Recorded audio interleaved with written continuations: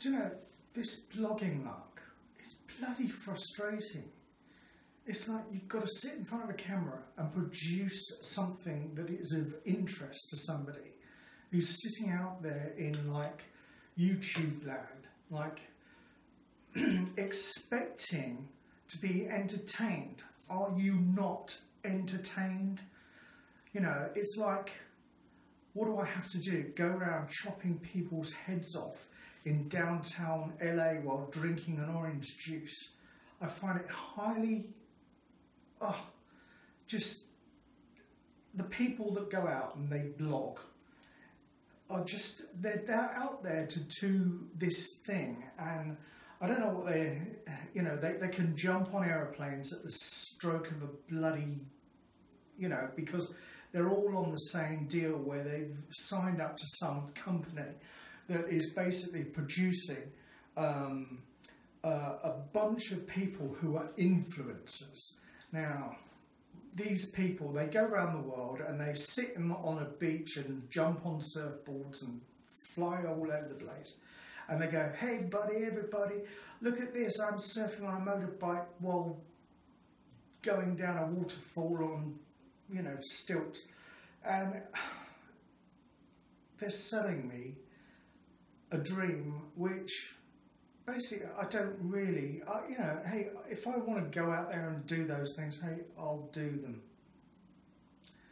But to be sold this, like, oh, I've got to go out and get something to eat from my local cool restaurant because it's where everybody hangs out and I get a donut, it makes me angry. I don't know what it is, why these people are in constant, I've got to produce something that is content worthy so I can get my fundraising patron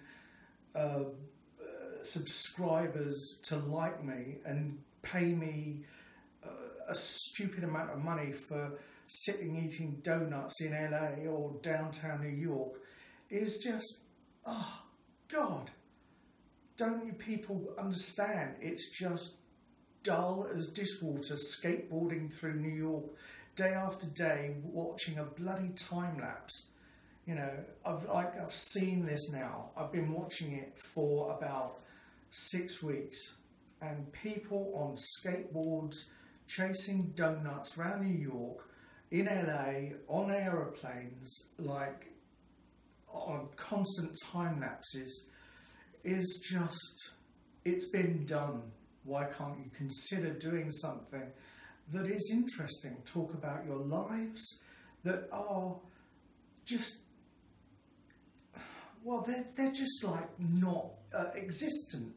You know, like all I can say is, like, there are people out there who do amuse me, and I crave their ability to entertain me and give me things which are not sort of the day-to-day mundane things that everybody produces. Like, you know, I know there are people out there who just sit there and constantly make makeup videos, and they go, hi guys, after every, you know, like the first thing I do if I see a video where somebody turns on their camera and go, hi guys, hi guys, hi guys, hi guys, I am not interested in watching that. I will literally press the unsubscribe button and cancel and never watch them again. You know, like, they are what I call the adverts of the internet and should not be watched. They are people who drain your soul because they are there to just sell you stuff. And I don't want to be sold anything. I just want to be entertained with the content of somebody's brain, that they come up with an idea that is interesting enough to sort of watch every day. And if that's the case, then what am I selling you right now? Because what you have to ask yourself is, what are you getting from me talking to you? So, you know, do I give you what you crave?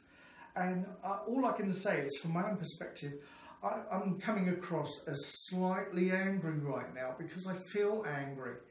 I feel a sort of like, there's something wrong. I don't know what it is. Well, I do know what it is. The world in general is fucked up. And like, there are people that are just out there, and there are nasty, horrible people that will climb over your back to get what they want above everybody else. Now, I'm not saying it's bad that they are out there to do that. You know, like they're out there to get the better house than you, to upgrade their car that's better than this and better than that. And everybody sits there and goes, oh, I wish I had that car. I wish I had that house. I wish I had this. I wish I had that. You know, it's like, I'm not interested in that.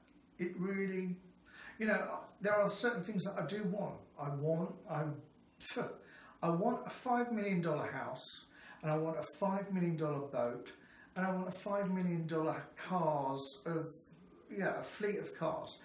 But then I know that I'm not going to get these things unless, you know, by some sheer fluke I win the lottery. Now, that being said, fine. I know that I'm not going to get these things, but there are these people out there that they are out there to climb life and climb over the backs of everybody out there that is just generally trying to live. And I find that kind of disturbing in a kind of way, because what these people are doing is they're just sort of, I don't know, it's not that they are wrong in life. It's not that they are,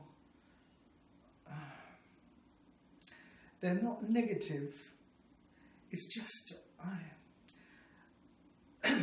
you know, it's like, you get these people, they sit in their like really fancy houses, and they've got like, you know, the perfect 2.4 kids, the perfect house, you know, the perfect furniture, the perfect everything.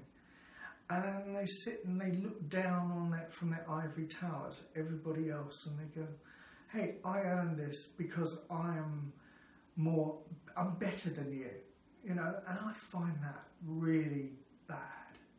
Really, you know, there's something wrong about that. And, you know, I suppose we're all sort of, we're all guilty of that to a degree, because we all think the same sort of way, in a way, you know, like, hey, hey, I'm better than you, you're not better than me, you know. So as a result, people are going to sit there and they're going to buy into that sometimes, and they go, hey, I want that he's got or she's got, because they're better than me. And it's like the celebrity type culture where everybody aspires to become this celebrity that they're not, and they buy into the furniture, the clothes, the shoes, the hair, the face, the surgery, the cars that they drive around in, the people that they hang around in. It's like, you know, when, the analogy I would say is, when people, from years ago, from like Big Brother, when Big Brother started, they go in as sort of nobodies, and they have no personalities or anything, and they do the Big Brother, and they fight the fight, and they do the thing, and they come out, and they automatically have no talent, but they are automatically celebrities, and they can go to the best parties, the best cinema tickets, and they become something out there that is, I don't know, they're something that they're not, but they suddenly become.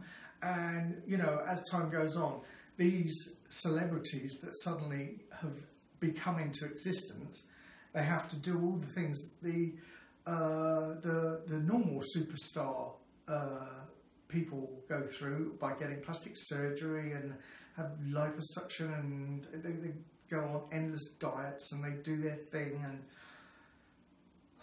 it's just so pathetic. Really is. I really don't understand it. It's like, why? You know, it's like following down the footsteps of an idiot. It's like, because one idiot does it, everybody else has to do it. You know, there you go. But I don't know. I've just had my rant. I'm better now. Take a breath.